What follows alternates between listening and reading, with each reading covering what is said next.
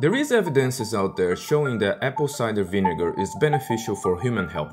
The interesting part is that all benefits seems to be related to sugar metabolism and insulin resistance.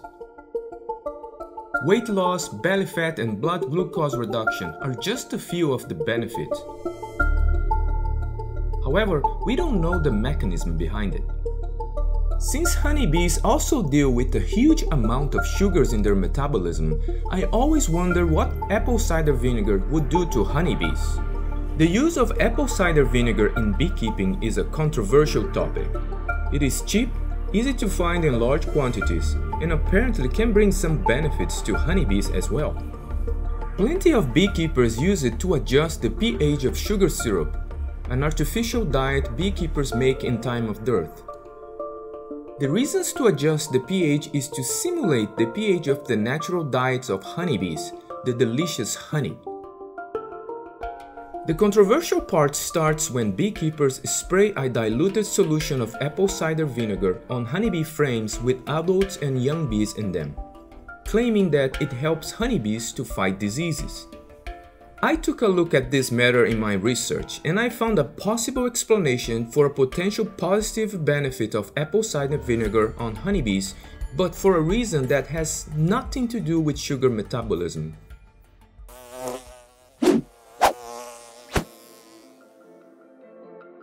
This is the story of John, the beekeeper.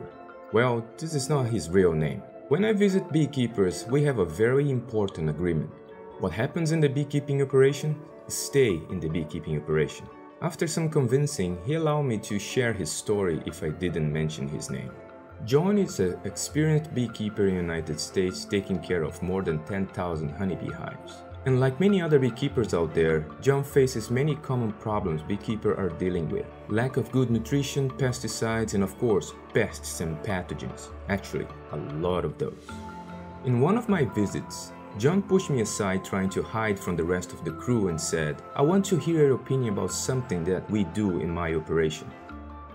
I immediately feel weird about it because I know John is not very sharing and always suspicious about everybody in his operation.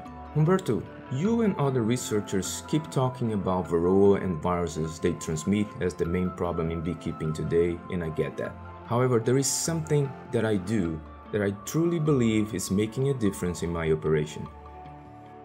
I was very curious and at the same time very skeptical, because one of the most difficult things in beekeeping is the establishment of a universal set of rules that fits every single situation in apiaries. Honeybees are not like other farm animals where we can control their nutrition and genetics. Things that work in one beekeeping operation very likely will not work the same way in another. I endorse beekeepers trying different things, but I recommend proper testing so you can confirm your hypothesis before you start spreading things around that could be detrimental to the bees, to the operation, and ultimately to the beekeeper. Check my Patreon page for more information about this. I know John knows these things, so the conversation continued. John said, "Humberto, I'm one of those beekeepers that spray apple cider vinegar solution on my bees. I'm doing this for a couple years now and I'm convinced it's helping the bees. I have reasons to believe it's helping the bees with mites somehow. It does not put them down because I count mites after application, but the bee seems to recover better from mite damage. Can you explain that?" At that time, I unfortunately didn't have any information and the story ended there. Until last week, when I came across a very interesting scientific discovery. As I mentioned before, beekeepers use apple cider vinegar in the feeding solutions they give to honeybees when they need it. The rationale behind it is to simulate part of the chemical composition of honey, a natural energy source of honeybees. Honey is a highly concentrated sugar solution combined with salt and vitamins and has a pH around 3.9 and 4.5 depending on the plant source.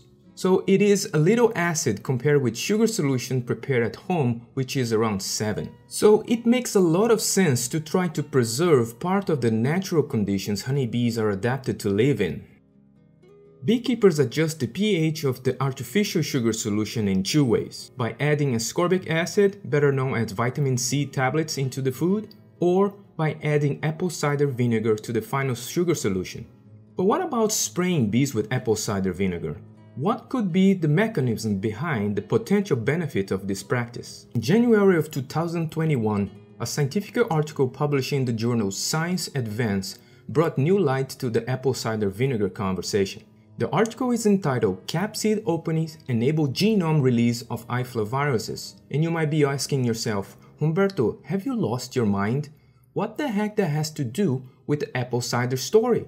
Well, researchers from the Central European Institute of Technology in Czech Republic demonstrated after a series of interesting experiments that 3 honeybee viruses, slow bee paralysis virus, sackbrood virus, and the dangerous deformed wing virus open their capsids and release their genome in an acidic environment. After the purification of the samples of these 3 different viruses, the researchers exposed the viruses to 2 different pH solutions, the pH of 7.2, a neutral pH close to what beekeepers do when making artificial feeding without the adjustment, and the pH of 5.4, a more acidic environment closer to what natural honey is. And then they look at the virus particles using electron microscope. Sackbrood virus, slow bee paralysis virus, and deformed wing virus seem intact in neutral pH of 7.2. However, in an acidic pH of 5.4, you can clearly see the virus capsid opening and their genome being exposed. Here you can see a computer simulation showing the progress over time. In green, you see slow paralysis virus, in blue you can see sackbrood virus,